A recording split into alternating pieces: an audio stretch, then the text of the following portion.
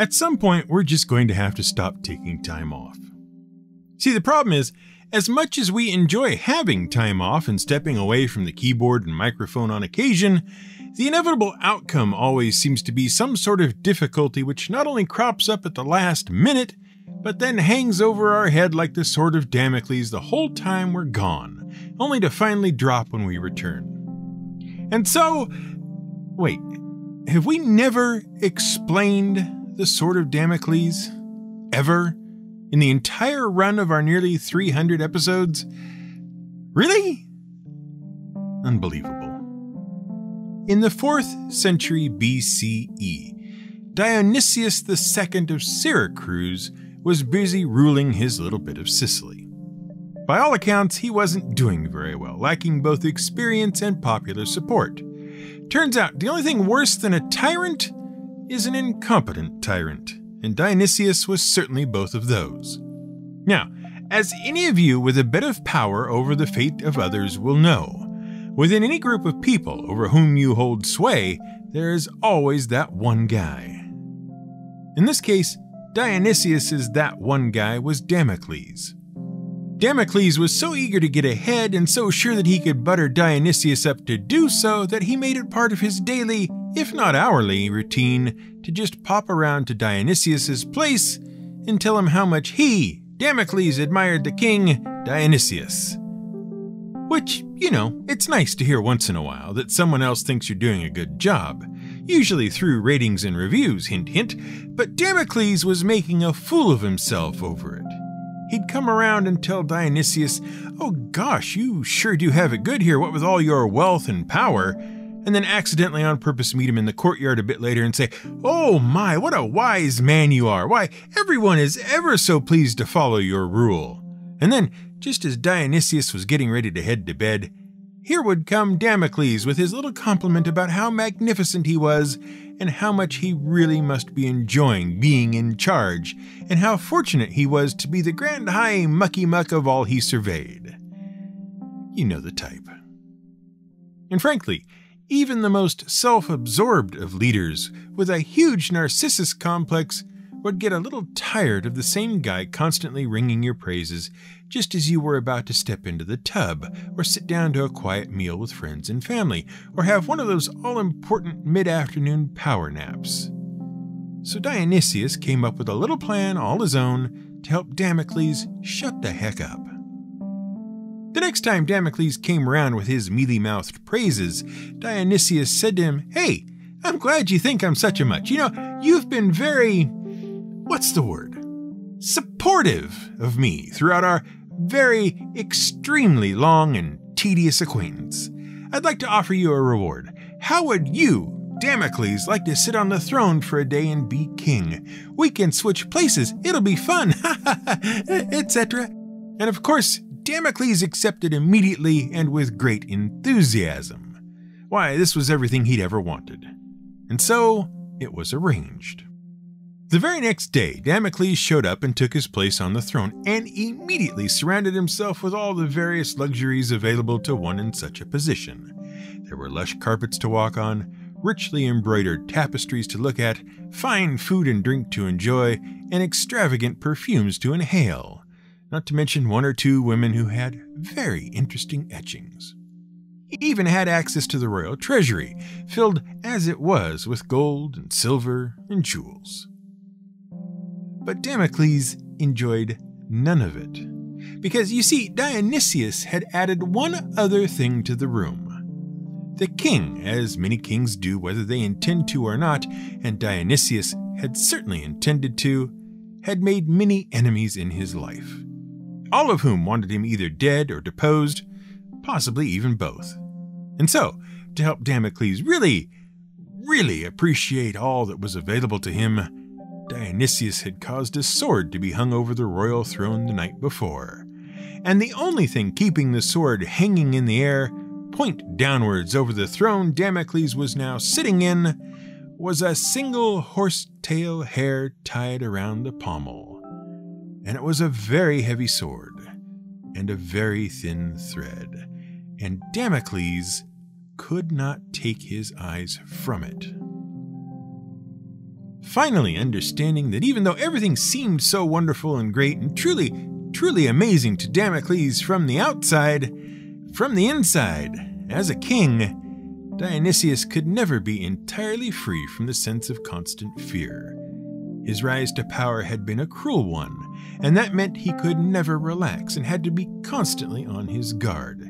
His enemies hung over his head, just as the sword hung over Damocles. Within the hour, Damocles begged to be released from his bargain and departed, a much less ambitious man. And since that's not at all what we wanted to talk about, this must be another of our famous lost episodes. This is GM Word of the Week, and I'm Fiddleback. So, as you can see, we've wrongly used the Sword of Damocles metaphor. We're not kings, we haven't, as far as we know, made dangerous enemies that constantly hound us, and we certainly haven't gone around disingenuously complimenting our betters or switching positions with them. But since no one has used it properly since the time when Cicero first told the story in the 1st century BCE based on something he probably read from Greek historian Diodorus, it doesn't seem to matter all that much. All we really meant to explain was that every time we go on vacation, there seems to be some sort of disagreeable task waiting for us upon our return home. It makes it very hard to create episodes of the show. To pick a totally random example, if, when you are meant to be relaxing and recharging, you are instead dealing with the manifold problems of everyday life that you were meant to be getting away from in the first place. Which is how you end up with one of our world-famous, lost episodes.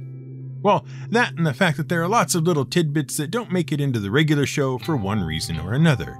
Lately, though, it's mostly because we can't maintain focus enough to fully research something into a full, unique, standalone episode before something else intrudes rather rudely on our thought processes. At that point, the only thing to do is take all the scraps and leavings of both our earlier research and our scattered brains and sweep them into a big pile so we can all see the mess that's been made of things. One of the first things we ran across when sifting through the detritus on the floor was the word, or rather words, genius loci, or translated out of Latin, the spirit of a place. And to be honest, genius loci has been sitting around a long time waiting for us to do something with it. Unfortunately, the longer it sits undisturbed, the more likely it is to become dangerous. Which is exactly how Dungeons & Dragons 3rd edition treated it. In the epic level handbook for that edition, which focused on D&D gameplay for powerful characters who had advanced beyond level 20 and were seeking new challenges and greater rewards, the genius loci was presented as a creature of no intelligence but massive impact.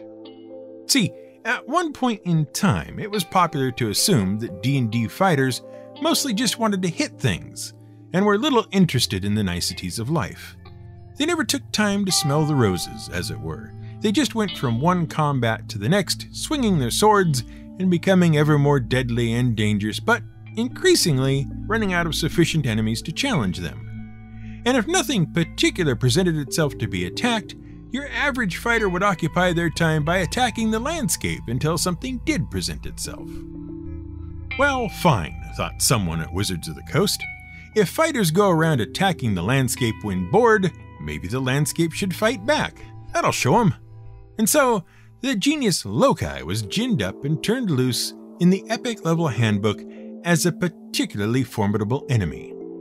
According to the designer in question, who remains wisely anonymous, the genius loci is a massive, nay, colossal-sized ooze which would take on the form of the surrounding landscape and wait for a sentient being to come along so it could enslave it.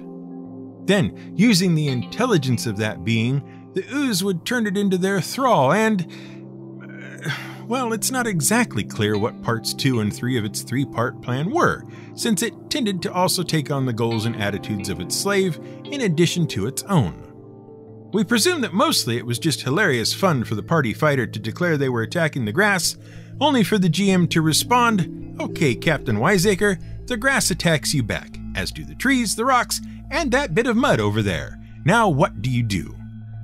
Oh, the fun we used to have. Genius loci could turn up anywhere with a bit of landscape that had been left undisturbed for long enough. But really, genius loci was much more about the idea that particular places had their own guardian spirits. And the Romans, who came up with the concept because there simply weren't enough Roman gods in the pantheon already demanding their attention, would set up shrines to the genius loci of especially interesting or important places. Usually, they were depicted as a human figure bearing the gifts and abundance of their particular location. If you aren't quite getting it, consider Tom Bombadil from the Lord of the Rings books as the genius loci of Middle-earth, and you have it about right. He's basically the incorruptible spirit of all of Middle-earth.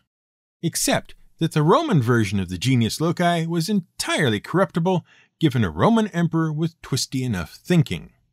See, Augustus and his friends reckoned that the emperor was basically the entire spirit of the empire. In effect, Augustus and all emperors after him were the genius of the Roman Empire, and as such, and because it was the custom at the time to make offerings to genius loci wherever they might be, a cult soon formed up around the emperor who, along with being the Roman Empire's genius, also took over the role of guardian of the crossroads, Lares Capitalis. After all, they were the emperor's crossroads when it came right down to it, so why shouldn't he be considered their guardians? It wasn't long until there was a whole cult of the emperor with sacrifices made to them and everything. The more godlike a Roman emperor was, went the thinking, the more he could do as he liked, and the harder it would be for anyone to take them out without risking offending the gods themselves. Augustus did such a fine job of converting everything over to himself that the old terms were soon replaced with Lares Augusti and Genius Augusti instead. Fortunately, it mostly turned out that Roman emperors were really best at making enemies more than anything else. The next glittering object in the pile of human dust to catch our eye was a little gem we came across while trying to relax one evening in front of a cozily burning video game.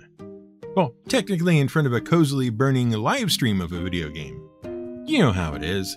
Your brain is too fried to actually play the game yourself, so you go find someone else with a friendly manner and a desire to talk endlessly about the first thing that pops into their head at any given moment, whether it relates to anything happening on screen or not, and once you've given up on them and gone to find someone who just streams the game silently, you settle in and let your mind wander. Well, ours wandered, probably due to the game being played at us, to a particular genre of film and TV that cropped up everywhere in the 80s. The ninja film. Cinema and television in the 80s were all about stealthy Japanese assassins bent on killing off some troublesome warlord or powerful but corrupt ruler, and it didn't take very long for every red-blooded American kid to want to be one. We particularly recalled famous cowboy western film star Lee Van Cleef, who took a turn on TV late in his career as a character called The Master, on the show of the same name. The idea was Van Cleef's character, John Paul McAllister, was a World War II vet who elected to stay in Japan after the war and learn ninja-ing. Then, suddenly remembering a daughter he never met, he comes back to the States to find her. Along the way, he picks up a pupil played by Timothy Van Patten, who also wants to learn ninja-ing. And so, they drive around the country in the third van in the series, finding trouble wherever they go, mostly from other ninjas trying to track McAllister down and kill him for leaving the ninja club without paying his back dues or something. We often thought that the various ninja movies and TV shows that cropped up in the 80s had to have some grain of truth to them. Maybe ninjas really were super stealthy and amazing masters of disguise and capable of disappearing in clouds of smoke. And maybe all their outfits and gear were part of the deal. If you could just get a hold of some of it, why, you'd be halfway to being a ninja yourself. We were young and foolish, and there was no hope for it. But that's the way the thinking went. It was all so popular and so widespread that companies used to offer catalogs full of ninja stuff. Throwing stars and nunchucks and black pajamas and everything. Even tabi. See, in our understanding, tabi were more or less magical Japanese shoes and the key to being super stealthy. And if we could just get together the $100 or so for just one pair of them, we could go anywhere, unheard and unseen. And what kid doesn't want to do that? What made them so special? Why, they had a split toe design. Not only did they make your feet nearly silent, but they also made it so you could climb anything with just your toes. At least we were pretty certain they did. That's what happened in the films, at least. So you can only imagine our disappointment to discover what tabby really were. Socks. Just socks for wearing with sandals. That's it. The toe is split to accommodate the little sandal strap that helps hold the sandal to the foot, and practically everyone wore them in Japan. They weren't special ninja shoes full of magic and power. They were just everyday plain old socks.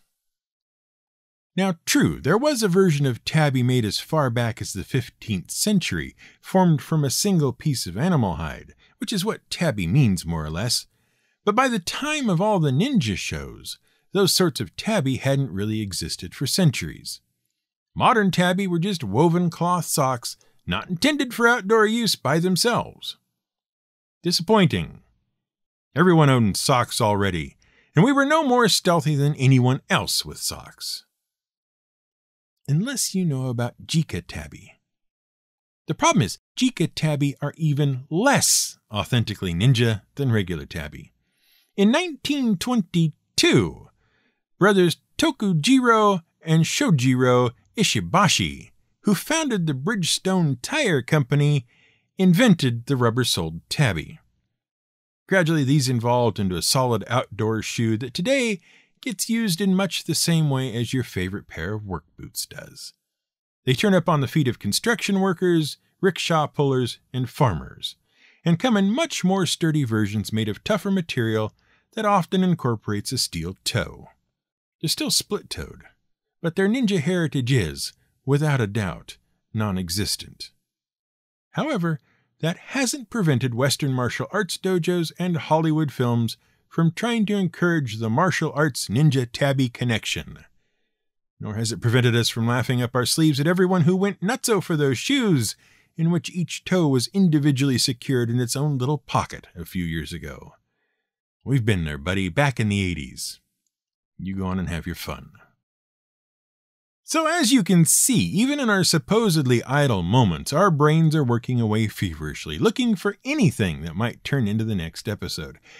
And sure, frequently we find it, but equally frequently the outside world intrudes upon our inner research assistant with its own demands on our time and concentration, and so we find ourselves arriving at episode creation time with no clear idea how we're going to proceed. Things are just too jumbled up for us to know where to begin, or on what, or even how. And then we get a bit desperate. Which is why we took notice when our number one fan had a particular reaction to a particular name. Not once, not twice, but 3 times on 3 separate occasions. Let's call it a snort of derision. Born sometime in the early 1100s, Eleanor of Aquitaine was the oldest child of William X, Duke of Aquitaine, and boy was she something else. For starters, her father made sure she had the best possible education available to her, even at a time when the education of women, no matter their status, was pretty well limited to basic household duties. Not so Eleanor, though. She received training in arithmetic, astronomy, and history, along with the usual batch of domestic skills. She was instructed in conversation and dancing and learned to play games like backgammon, checkers, and chess. She could ride and hunt and even excelled at hawking and, rather than being the typical woman of the time who was shy and retiring and stayed out of the way, Eleanor was intelligent, strong-willed, and extroverted. When her mother and younger brother died in 1130, she became next in line to inherit her father's duchy, all of Aquitaine, the richest and largest province of France. So, when her father left her with the Archbishop of Bordeaux, while he went on pilgrimage and then subsequently died, 15-year-old Eleanor suddenly found herself not only fabulously wealthy and powerful, but also the most eligible bachelorette in all of Europe. And the important thing to remember is that as far as all her potential suitors, and there would probably be many, were concerned, it was perfectly proper to kidnap your intended bride in order to seal the deal and thereby gain her title. Fortunately, Eleanor's father had foreseen this, and equally fortunately, he died slowly enough to dictate a will naming King Louis VI of France as her guardian, placing both her and her new holdings under his care.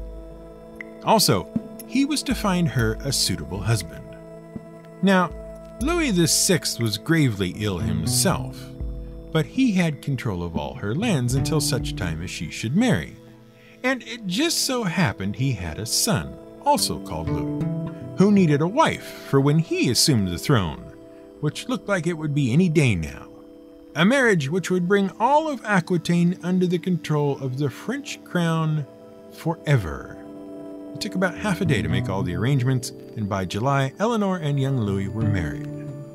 The only saving grace of the whole thing, as far as Eleanor was concerned, was that Aquitaine would remain independent of France until Eleanor's future oldest son was able to take the throne as King of France and Duke of Aquitaine. Eleanor would remain in control of Aquitaine until such an occasion transpired. By Christmas 1137, Louis VI died, and Louis VII took the throne. Eleanor proved unpopular at court for, guess why? Yes, being too forward and thinking her own thoughts, more or less, and then having the gall to speak them out loud where just anyone could hear them, including the men who were supposed to be getting on with running the country. And when Louis got in trouble with the church for not backing the Pope's pick for a recently vacated archbishopric, the Pope thought that it was mostly Eleanor's fault. He suggested that she be taught manners, which upset Louis so much he barred the Pope's pick from ever even entering the town he'd been assigned to, and then got into a war with the French count who gave the unseated archbishop shelter. And then a lot happened. Like, a lot. An assault on a town turned nasty when people sheltering at the local church, about 1,000 of them, all died when the king's army set it alight. Then an excommunication, which, when Eleanor tried to patch things up on her own initiative, got her scolded, and finally a crusade to the Holy Land to try to expunge Louis's guilt over the whole thing, where it turned out that Louis was a terrible military leader, and he got almost all his men killed and nearly himself as well into the bargain, all of which achieved nothing. And as if that wasn't enough for poor Louis and Eleanor, their marriage was on the rocks as well. Eleanor went looking for an annulment, but Louis was still interested in having an heir, and no one would grant her request. It wasn't until the birth of Eleanor's second child, a daughter like the first, that it became clear things were not going to improve anytime soon. Soon, both of them were looking to have the marriage annulled. Eventually, they were able to prove that they were too closely related to have been legally married in the first place, since they were both third cousins once removed, which was too close for comfort. An annulment was finally granted. And the story of Eleanor of Aquitaine really is extremely interesting, and there's a lot of it we're leaving out for the sake of time. But she eventually remarries to Henry II, Duke of Normandy, which she does because Henry's brother kidnaps her to marry himself and secure her lands. When she arrives at his brother's house, she writes the Duke and says, "Hey, your brother's kind of a creep. I demand you marry me instead." And he does, 8 weeks after her annulment from Louis, even though Eleanor and Henry were even more closely related. And then, much to everyone's surprise probably, Henry II, Duke of Normandy, suddenly becomes Henry II, King of England. And Eleanor is his queen. They have a bunch of kids, male and female, a couple of whom you'll no doubt recall if you listened to our episode on kings, Richard I or Richard the Lionhearted, and of course King John. One of her daughters marries into Louis's new family back in France, and still there's a whole bunch of other stuff to know about Eleanor of Aquitaine, from her capture and imprisonment, her controlling nature with her sons, and the fact that she probably ran quite a lot of 2 entire countries just on the strength of her own will. And no one was too pleased about any of it. Along the way, she made many powerful enemies of one sort or another. Which brings us to the one thing we wanted to point out about Eleanor of Aquitaine. We told you all that to tell you this. Eleanor of Aquitaine is considered the grandmother of Europe. Pretty much all of it, because 9 of her 10 children went on to become royalty or married into it. And between children and grandchildren, they made up the royalty of England, France, Denmark, Castile, Sicily, and several other kingdoms. And with that kind of career, and the sorts of enemies she made from all walks of life, from the clergy to the peasantry, and even to other royalty, she'd have known all about and completely understood the Sword of Damocles.